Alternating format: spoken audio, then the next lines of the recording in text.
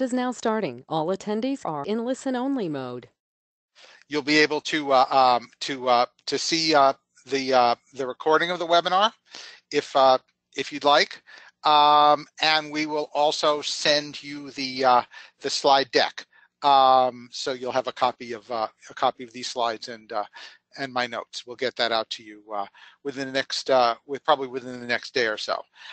Second, my colleague Kyle is going to be monitoring the questions. So if you have some questions during the webinar, feel free to type them in the question section, and Kyle will get back to you. We'll answer them. And I will stick around at the end of the webinar if you want to ask me anything. So that's my preliminaries. Let's dive in and talk a little about customizing Mechographics. So a couple things that I'm going to cover today. It's going to be just half an hour, so we don't want to cover a lot of stuff. Probably the most common question I get is, how do I take my corporate colors and apply them to the charts that I'm creating? So I will walk you through the general notion of color palettes in Mechographics and how to use Mechographics to create a custom color palette. I will also show you how to customize other parts of Mechographics with the Mechographics Preference Manager, number formats, fonts, margins, line styles. So we will work through those as well. And if you've got, like I said, if you've got specific questions on customization that you'd like me to answer, feel free to ask them, and I will get back to you about that. So that's where we're going. We will be working with the Mechographics Preference Manager, which is right here in the Mechographics ribbon in PowerPoint, right here, this Preference Manager button. And at a high level, the Preference Manager has really two parts to it. One is setting colors in different palettes. So you have the ability to use multiple color palettes, and those color palettes control all the colors in the chart, the colors that draw in the chart segments, but also the line colors, the colors in the Gantt charts. All of those things are controlled in colors, and non-color settings are controlled in the settings tab here. And because Gantts have their own set of features, we added a separate tab for the Gantt charts as well. So that's what we'll be going through. And to get you started, I will try to answer that first question: how do I take my corporate colors and apply them to Mechographics charts? I have those corporate colors in a PowerPoint theme file or in a PowerPoint file, and I want to use those colors in the Mechographics chart. So let me show you that. As an example, I went out to the web and I found Microsoft's results presentation from the last quarter in a PowerPoint presentation. So I just wanted to show you what PowerPoint saves with respect to colors, so that you understand sort of what Mechographics use as a starting point for can use as a starting point for color palettes. So in this Microsoft presentation, if you go to the Design tab of any presentation, you go to Design tab, and over here on the right-hand side, you can see colors, and you can see different options for color palettes for your presentation. And you can also click on this Customize Color button, which will show you the default colors that PowerPoint saves with any presentation. And you can see that they save about 10 colors. So two text colors, light and dark, 6 accent colors, a hyperlink, and a followed hyperlink color. So these are the colors PowerPoint uses as a start, and these are the colors that will appear along with shades if you say insert a text box into a slide. Oops. Type some text in and right click, click on the text, type some text in that is a word, and then you can see all the colors that are based on those theme colors show up in this little drop down. So that's where they come from. So let me go back to my presentation, and what I'm going to do is create a MechoGraphics color palette based on those Microsoft corporate colors. So I will click on the Preference Manager here, and it will load up in a minute. There we go. And to add a new color palette in the Preference Manager, I'm on the Themes Color Palettes tab. I just click on New. And now I've got a blank. MechoGraphics starts with a set of base whites and blacks and grays. We need those just to basically draw any chart. But the key here is I want to add some colors from a file. And I want to add some colors from a PowerPoint file, a PPTX file. And I want to take those base colors, those base 10 colors in that PPTX file, add some shades to them, so I've got a little more variety, and use that as a basis for my color palette. So I'll click on PPT file with extra shades. Oops, wait 1 second. I forgot to do one thing, which is going to mess me up if I don't do that. I need to close this file before I start playing with it. Let me go back here, go back to my Preference Manager. Sorry about that little delay. New, add colors from theme with extra shades. I click on that Microsoft file. I say open. And here it does. It adds to my color palette all of those 10 colors and shades based on those colors. So I took each color and we went from, 50% darker to that for that color down to 80% lighter to that color. So all of these will now appear, all of these colors will now appear in MechoGraphics when you right click on an element, and you can change to any of these colors. If you want to delete some of these colors, if they're redundant, you can just go and delete them by selecting one and clicking the delete button. But right now, let me leave them all here. And then what I need to do next is create what we call a draw order. And this is really critical to MechoGraphics. The draw order is the order in which colors are used in your new charts. So if I say my first series in my new chart will be this blue, we call accent 1. My second series will be accent 2. My third series will be this gray, accent 3, then the yellow mustard, then the other blue, then the green. And if I stopped here, then if I had drawn a new chart with 7 colors, then with 7 series, then the 7th series would circle back to this blue. If I want to keep going, I can add colors, say, well, I want to make my next set lighter. I'll start with the blue, maybe a little lighter, and then I'll add a lighter green. And you see, you get the idea. I can add as many colors as I want here. And when I stop adding colors, they will start repeating. I need to do the same for lines. I can say, well, I want my first line to be yellow, my second blue, my third green, my fourth line now would repeat yellow. And then I can save this as Microsoft Colors and click Save As. And now you see in the Preference Manager, under the Custom Colors, I've got this new one that says Microsoft Colors. If I click this button, it will show in my UI. And if I say Set as Default, it will be the default color for my new charts. So let me do that. And I will click OK.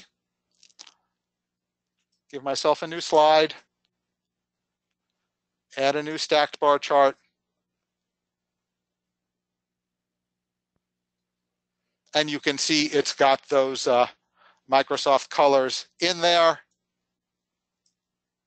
If I add more series, you can see the colors would be there. And I think one more, two more, and they'll start repeating. Yes, you can see that's the first color. Again, repeating at series 9 because I had 8 colors in my chart. So very easy to start with a PowerPoint file and create your own custom palette. If you want, you can create more than one custom palette. Sometimes I find it nice to have a palette with a few colors for simple charts, maybe 5, 4, 5, 6 colors, and then a more then maybe a chart, then maybe a palette with maybe 20 or 30 colors. If I'm making a more complex Marimekko chart, maybe in that chart I will group all the blues together, starting from dark to light, and then maybe all the oranges starting from dark to light. And that way I've got a bigger palette and I can differentiate among a larger number of series in my chart.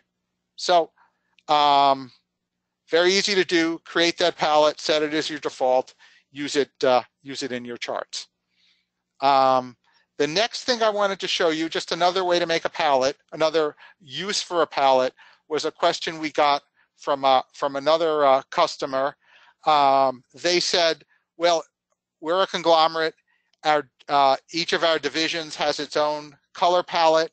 We want all of them to be using Mekko Graphics. We want them all to be able to use their colors in our charts. We also see this with companies that make a lot of Marimekko charts, and they have the same set of competitors, and they always want to assign each competitor the same color. So we want to add some colors to a palette and use them and apply them to different divisions or different competitors. So I will show you how to do that as well.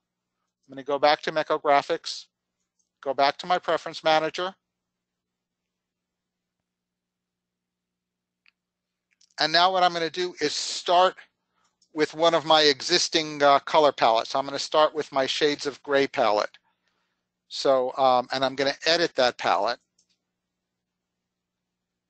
So this palette here has basically 10 shades of gray, and it's going to start, your first series is going to be the darkest, and it's going to go through to the lightest, and that'll be the default applied to your new charts. And say I want to add my division colors to this palette. So I can just say new and say division 1. Division 1's color is a red, and we know it's RGB, then I would just type it in here. But to save the trouble of typing the RGB, I'm just going to choose a red here, and let's say Division 1's color is 216:43:37. We'll call it Division 1. We'll save it, and we can do the same with Division 2. We can make that a blue, and we can say OK and save that. And I'll do one more. I'll do a green for Division 3 and say OK. And then let me call this gray with div, for gray with division colors. Save as. So now it's up here. I want to show this in my UI and maybe even make this my default palette for moving forward. So now I click OK. I can put in a new slide, add a Marimekko chart. And now we'll call that div 1, 2, 3, and 4. Say close. Now if I want to apply the div 1 color to div 1, I can just click in series here, and then in my palette, if I mouse over, you can see that red, it says div 1 on it. So I can just apply that here, and div 2, I can do the same, mouse over and apply the blue, and div 3, apply the green. So relatively straightforward. Create those division colors, add it to a palette. If you want to create a draw order, you can do that, or you can start with the grays or the blues or whatever you want and use that as your default, and then add these colors. Add these colors on top of that. So that's my quick introduction to colors. Let me just show you a couple of other things with respect to colors, just so you know how they work and where they are. So I will edit this gray with div palette. And you can see we needed the draw orders for the lines, which I did in the other palette. And then we also have the ability to customize other colors here. So if you want your chart border, instead of black, which it is here, to be white or gray, you can do that. You can change the default color for your average lines or any of the other lines on your chart. You can change the default color for your axes or axis breaks. So all of that is palette specific and customizable in the Preference Manager. So again, we are in this gray with div palette. So any of these color changes are only going to apply to the palette that you're using to create the chart. They're not going to apply to all of your charts, only the charts created with the palette that you've chosen. And also we have all the Gantt colors here. So you've got a bunch of different options for colors for Gantt. So I just wanted to show you that to make sure you had a full sense of all the colors that you can work with in Meko Graphics. So that's colors. I think you've had enough of colors.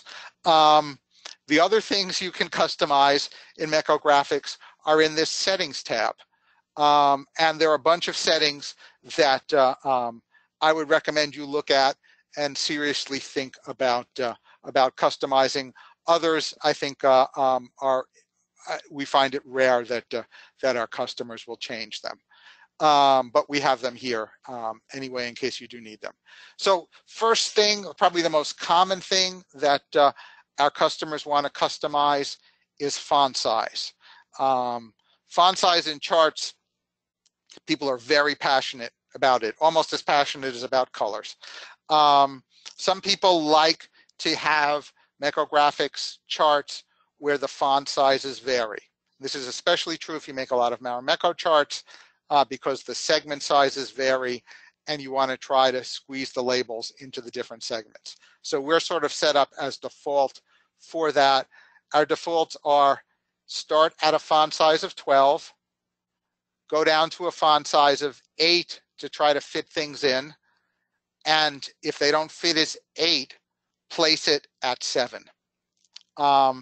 If you wanted all of your charts to always be the same font size, I would just go back in here and say, well, let's make all of my charts always come out as 10 at the start. So I'm going to change my maximum, minimum, and minimum Smart Place font size all to 10. So now, no matter how big or small my chart segments are, all the fonts in my new charts will come in at 10.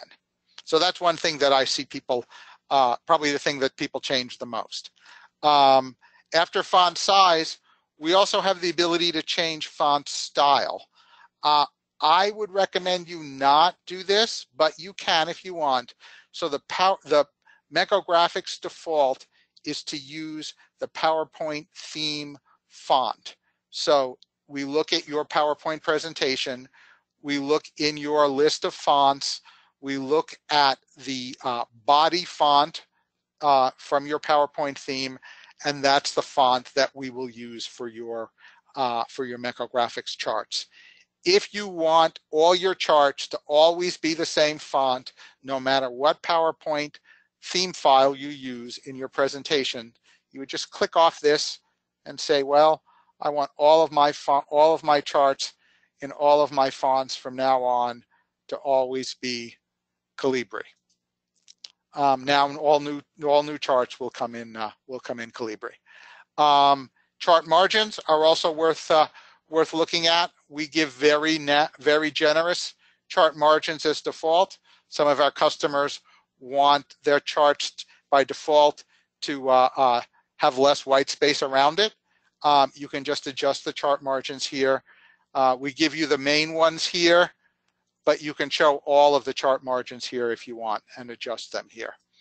And if you mess up, we always have restore defaults, and you can set your chart margins for the normal layout and also the narrow layout.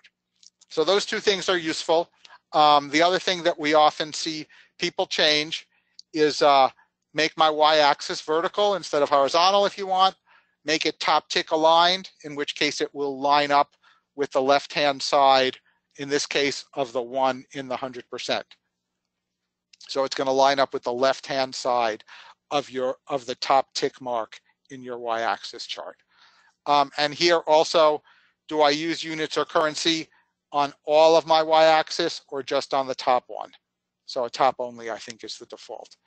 So those three things, I think, are the main things that people change. We do have a bunch of other things here, which you can look at if you want. In this tab, in this next tab here, we have all of the line styles, not the line colors, but the line styles. So here you can adjust the thickness of the different lines in your chart, and we've grouped them together. So if you want all your axis related lines, they're set to 1.5, but if you want them thinner at 1, you can change them here, or you can go in and change individual ones. We also have series lines, borders. All of those things are changeable both in line thickness and also in line style. And if you mess up, again, you've got restore defaults here. In the latest version of Meko Graphics, I don't know if anyone has noticed this, but in older versions of Meko Graphics, when you shrunk a chart, then the fonts shrunk and the line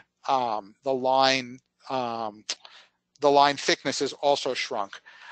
In the current version of Meko Graphics, we preserve font size and we preserve line thickness by default when you shrink or grow a chart.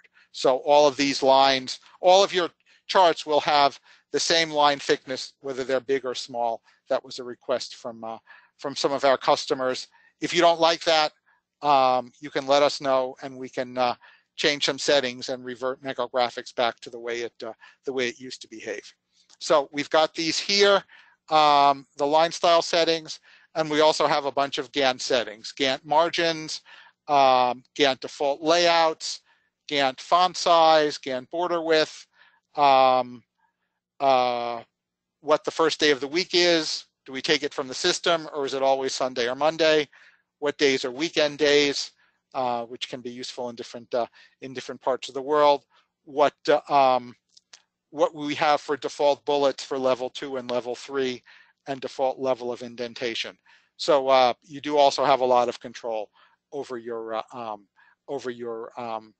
Gantt charts as well. So that's my quick tour of the Preference Manager and all the things that you can change and work with in the Preference Manager. I'm going to click OK just to save my changes.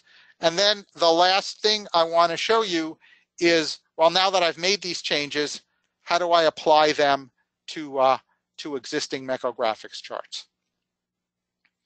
So here is an existing Meko Graphics chart, a good place to start. So if I double click on this chart,